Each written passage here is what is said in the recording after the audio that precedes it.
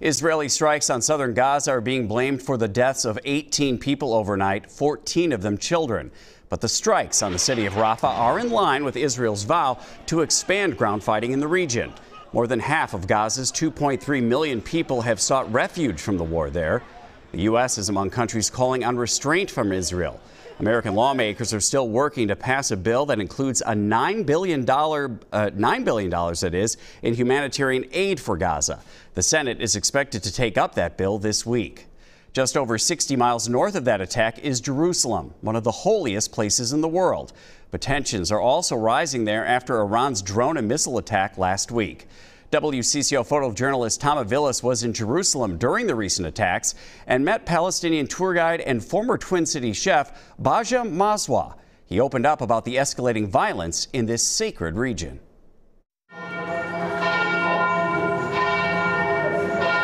We are in Jerusalem. It's a holy land, it's a city of God, and a lot of tourists like to be here during the holidays. If it's Jewish or Muslim or Christian, they all come here to worship God.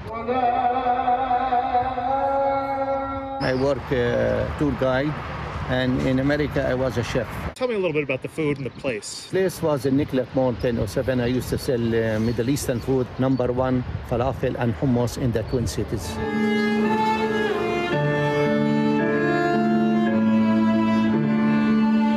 I left Minneapolis. I used to live in Edina.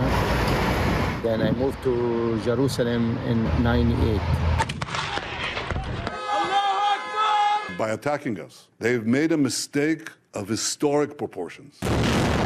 Because of the situation of Gaza Strip, the war, it's affected not just in Jerusalem, it's all over the West Bank. It's just very slow. You have not too many tourists coming in. People here just trying to go by to live day by day. We're actively working for peace, security, dignity for the Israeli people and the Palestinian people. They do say that it's both sides that are causing these issues. It's not both sides, it's occupation. Everybody looking for freedom. United States fight for freedom. Palestinian fighting for freedom. The problem is the occupation. If the occupation ends, there is no trouble with Israel or Palestinian. They all can live in peace, side by side, two-state solution. If there is no two-state solution, it will stay forever like this.